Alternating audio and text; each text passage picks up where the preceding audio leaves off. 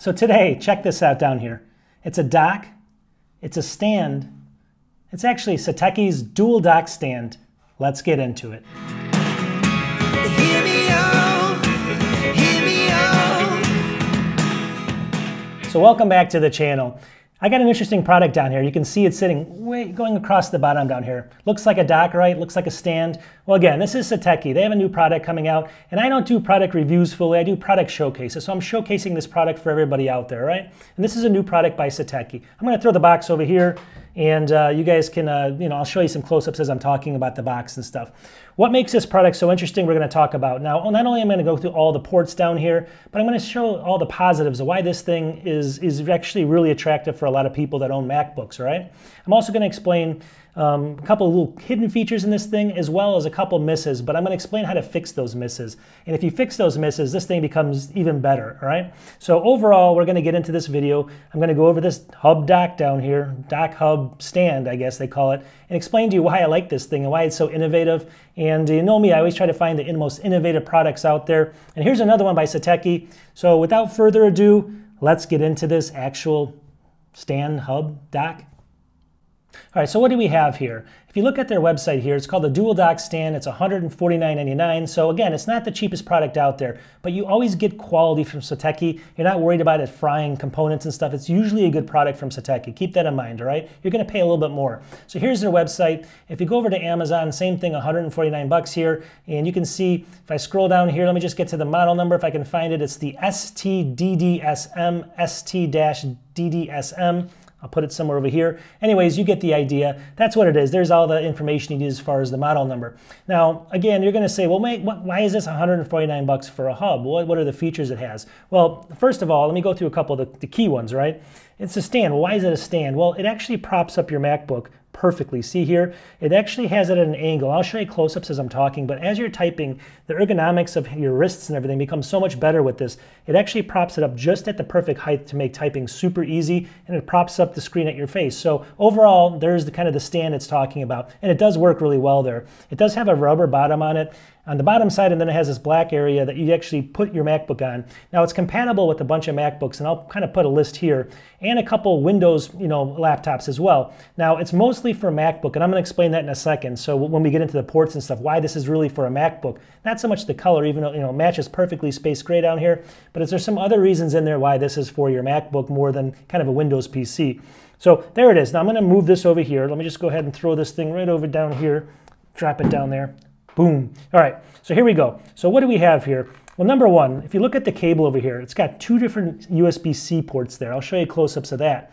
So this thing plugs right into your MacBook on I have an M1 MacBook Air there. These are the exact same distance as those two USB-C ports. You plug it right into your MacBook, and there you go. You do need to use both of them, so you're losing all your ports there. That's a key, but it's also, I wanted to explain why this is kind of made for the Mac there. This little dongle comes out like this, and you can push it back in and out. But overall, some of the Windows laptops, they actually have the same configuration with these two USB-C ports, I guess, and that's why you can use this for that. But you do need to plug both of them in. All right, so what are the ports here? And then I'm going to get into that hidden secret, and then the miss, and then I explain how you fix that miss. All right, so on the back of it, it's got a whole bunch of ports. So it's got a power delivery, 75 watts, so you can pass through power, charge your MacBook just fine. It's got two USB-C, one at 5 gigabits per second, one at 10 gigabits per second. It's got two HDMI that are 4K 60, one display port, again, 4K 60. It's got two USB-A, one's 10 gigabits per second, one's only 5 gigabits per second, but still great ports. And then you got the Ethernet, 1 gigabit per second there as well. So overall, it gives you a whole bunch of different ports here. Now, if you want to connect different monitors, one key thing is you cannot connect to the USB-C, unfortunately. You do have to use HDMI or DisplayPort, and you can connect up to the two different monitors. So there you go with that. So that's overall. It also has, I forgot something, a power switch. See it there? I'll show you close up. Turns green when it's on and red when it's off. All right, what is the hidden feature here, and then what's the miss? And then we'll do a speed test as well. Speed test, well, yeah. On the back of it, there you go. So this thing actually takes M.2 SSD, and it's got a couple cool things. So there's a couple models that came out like this with other manufacturers, and they really got really hot.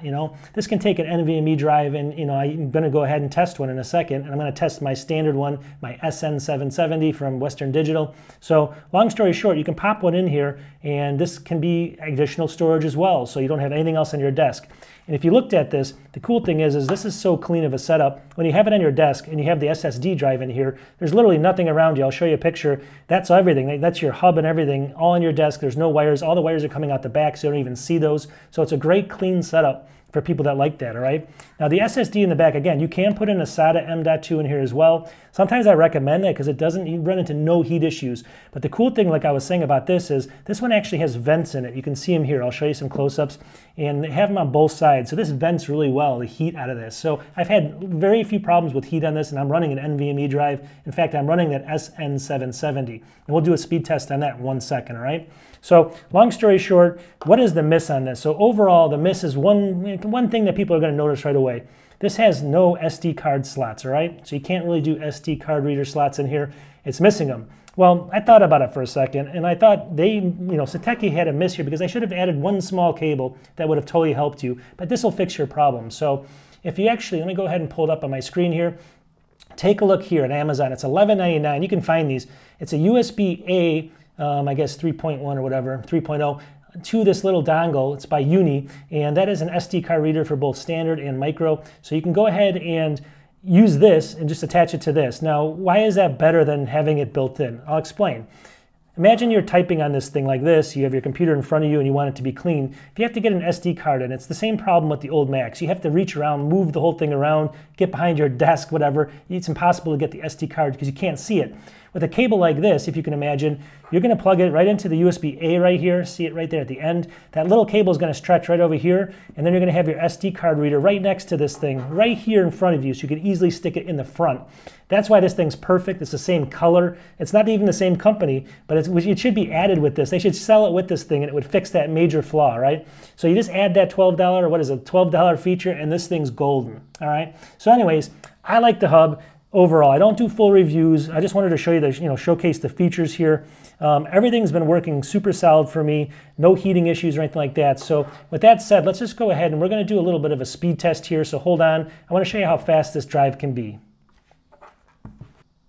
All right, so we're going to select the drive here, and let's go ahead and do a speed test on this. So I'm going to make sure I select Western Digital Black. There's the drive right there, and click open.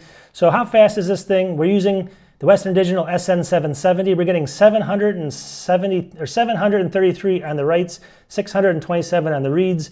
We'll do one more test here, 758 on the writes, and then on the reads, 651 or 652 basically. Again, that's using the SN770 by Western Digital. All different drives are going to have different speeds here. If you use a SATA drive, you might be around the 500s, but you're going to get cooler temperatures in there as well. So overall, I mean, you just got to pick what's best for you, all right? Now, the reason I love this thing again is because of the ergonomics of it. It really made a big difference for me when I'm typing. I just want to throw that in there one last time. You're also paying for a lot of good ports and the quality of this thing. You're not getting some crazy company that a lot of people haven't heard of. Satechi's been around for a long time, and you're connecting it to very expensive equipment. But again, I'm just giving you my information. You do your own research for what's right for you. If you do want that additional storage, you can see it here. You're going to get that, 750, 60 something, somewhere in there, writes and stuff, which is fast enough for most people, right? It's not going to be Thunderbolt 4 or anything like that, so you got to get away from, having Thunderbolt 4 and something like this. At the end of the day, is this hit or miss for me? I actually like it. I mean, I wish the price, maybe you can wait for a sale. If the price is slightly lower, I'm sure on Amazon they do offer sales from time to time on this thing, so you can wait or you don't have to wait. Overall, though, if this is a little bit cheaper, it would be perfect. But, even at this price, a lot of docks are expensive. You're getting the quality, you're getting the SSD drive, and then you have that little dongle you should buy for the extra SD cards for an additional 12 bucks, but it's actually better than being on the back because you can pull it to the front and it looks perfect, it looks cool. So overall, I have to say, this is, I think, a hit for Satechi, and definitely check it out. I'll have links to all this in the video description. And subscribe to my channel. I do showcases like this all the time for people. I just want to show people what's out there. And here's just another cool hub by Satechi. They're usually creating these cool, innovative products, and I got to showcase them. And just here's another one. So we'll talk to everybody soon. Peace.